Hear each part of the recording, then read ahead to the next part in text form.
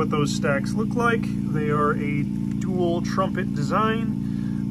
They're obviously trying to have two harmonics going on here, but they pretty much behave like as if they're just singles when you compare them against the 2006 stacks.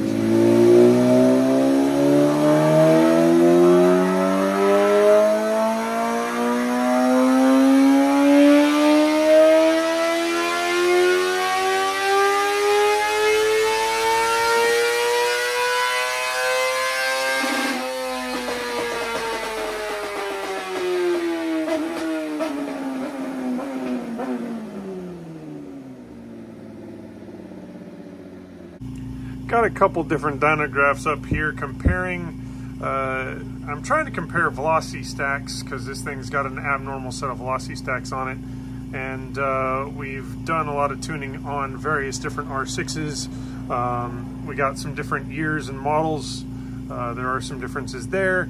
I do believe that these stacks could be useful to an earlier model that does not have moving velocity stacks. One example here would be this first red line is a 2006 model. I didn't do any particular tuning on this one, but the air fuel was relatively decent. And this bike here is the other red line, making a decent gap all the way across versus that one. I do have another tuned version of the same year model. I will show that in comparison in a moment. But we have a set of stacks that move, is the orange line there, and then this blue one would be a similar year to this bike that we did a level 3 tune on. That still had originals, or that had a combination of stacks on it. So all of it being Yamaha parts, but the right combination of parts. It ended up making more power everywhere. So when we're comparing against what's already available from Yamaha, it's not a phenomenal performer.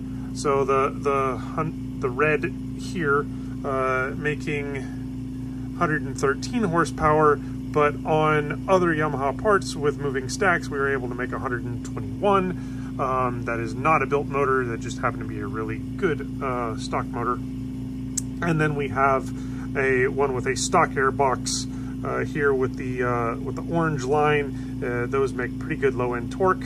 Unfortunately, I don't have RPM graphs on. I don't always log RPM, especially since the mile an hour and RPM match pretty close. They revved to 16,000 RPM and we got 160 mile an hour. And then we have a second example of a tuned variant.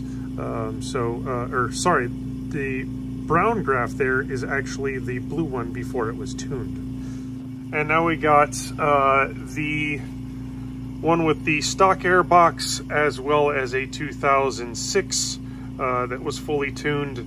They both are very comparable, but these stacks do slightly better in that area. That could also be a matter of the year of the bike. But nonetheless, they do perform very similar, and that would be a gain for an older model. But I do not see a point in putting these stacks on something with a modern airbox on it. There's other ways of tuning it to get that out. You may have seen on our previous build that we did use some Graves stacks on R6. Those do make some horsepower, but they do not make as much torque as the factory ones do. But they are not compatible with each other. I would love to be able to put some pieces of the factory ones in the Graves stacks. But this is how this one rolled. Get you a video on it right now.